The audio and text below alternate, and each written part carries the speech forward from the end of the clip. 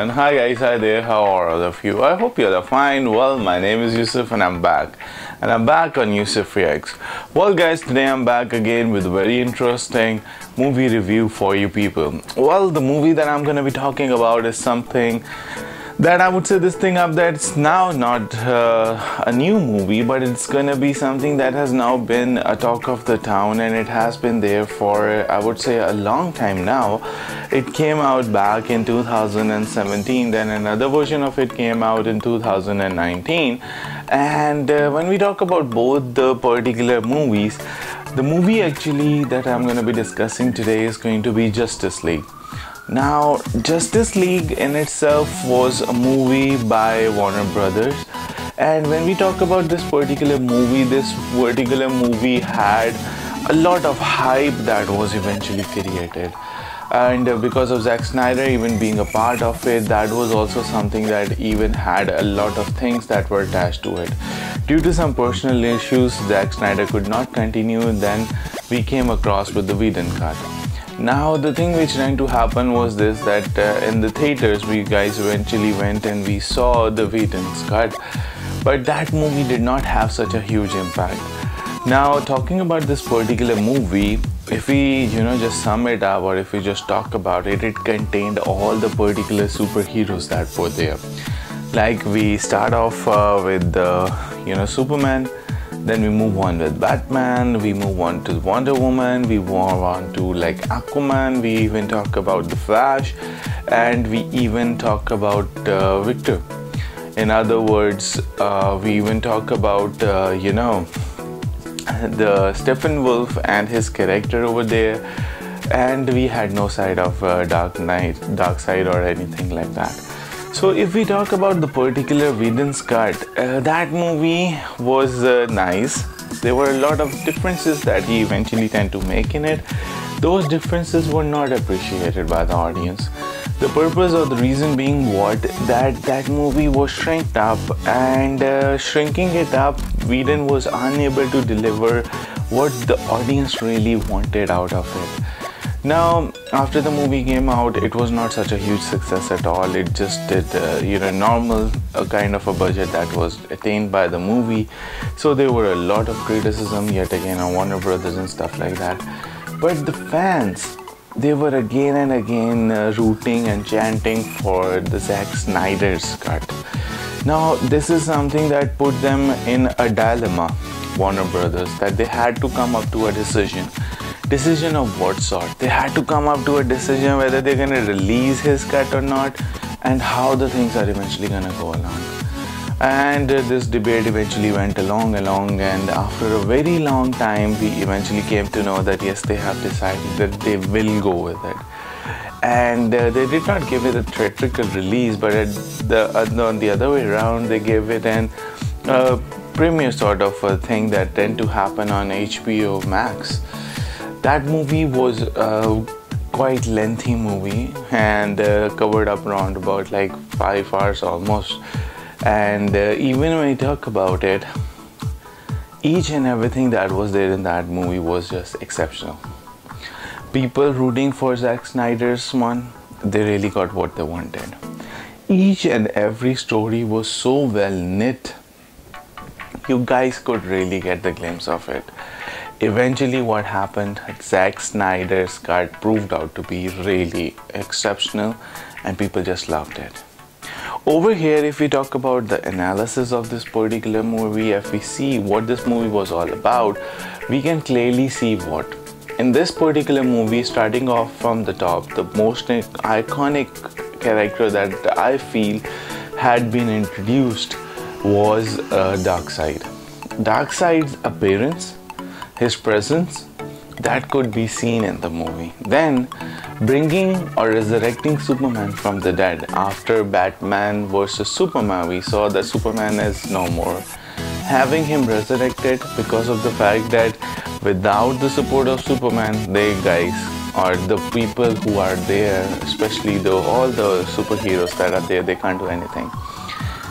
So bringing him back was again something that was really exceptional. And then moving on with it, how Batman eventually is able to form that team that is required. That's again something that was really good.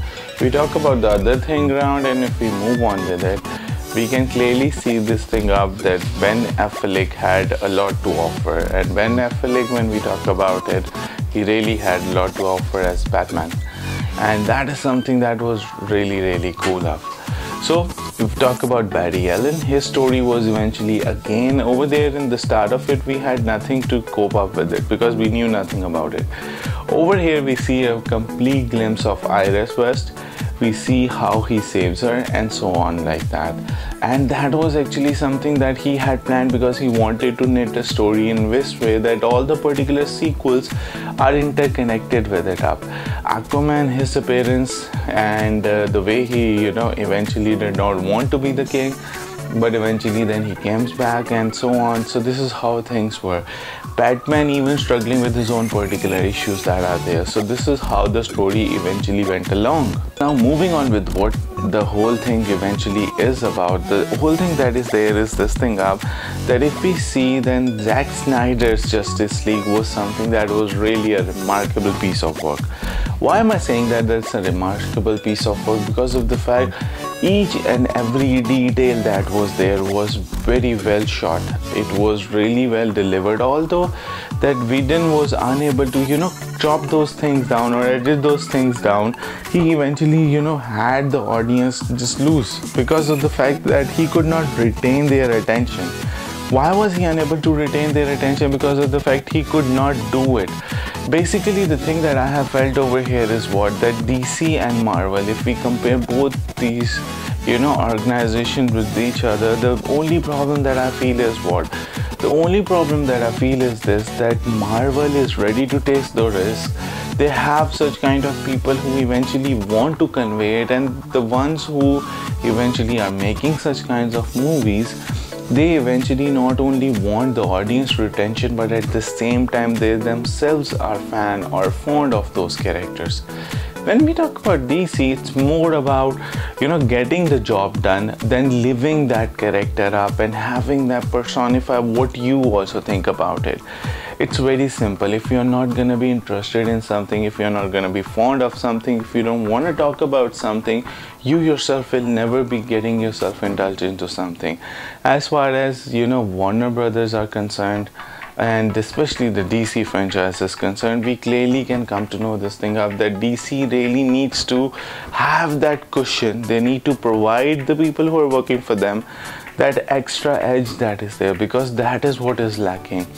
Unfortunately, they are so much in the shell that they are more concerned about the failure than the success.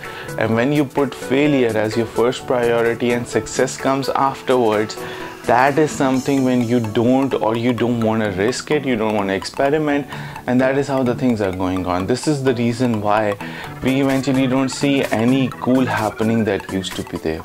Talking about the most iconic characters that were there, if I remember, when Christopher Reeves used to play Superman, that was really something, and there was no other superhero who could even come close to that character. But what has happened? Now Superman is not that character. He's unable to portray it because of the fact he's not given that confidence at all. Now even if we look about the current rumors that are there, we can clearly witness this thing up that now James Gunn, who has taken over, he's again put Henry Cavill out of it. He feels that Henry Cavill is not the most suitable guy for it. Then why did you even choose him beforehand? You guys should be the ones who should retain a particular character and give that character confidence that yes, you are gonna go ahead with this. Like we saw in Iron Man, like he moved on. We see in Avengers, they moved on. That's how the things are. When you see that there are replacements going to be all around, even with Batman we saw it. Ben Affleck was not sure about it because Robert Pattinson had replaced him up in the recent upcoming Batman. So this is the thing that DC really needs to figure out.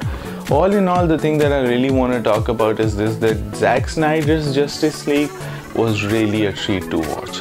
A really cinematic experience that was there. Fabulous. Means each and everything that was there was just phenomenal. The story was really well knit. All the particular characters and all those scenes that had not been a part of the Whedon's cut. Really, they added a lot into it. Anyhow guys, all in all, I hope you guys liked my review. This was a slight reaction that I wanted to convey and wanted to give on Justice League, because of the fact that I really wanted to talk about it. So I hope you guys liked it. I want you guys to subscribe to the channel. Do give your likes, comment on it, and do share my videos as much as you guys can. This is me, Yusuf, saying goodbye to you people. Thank you very much for your time, guys. Take care. Bye.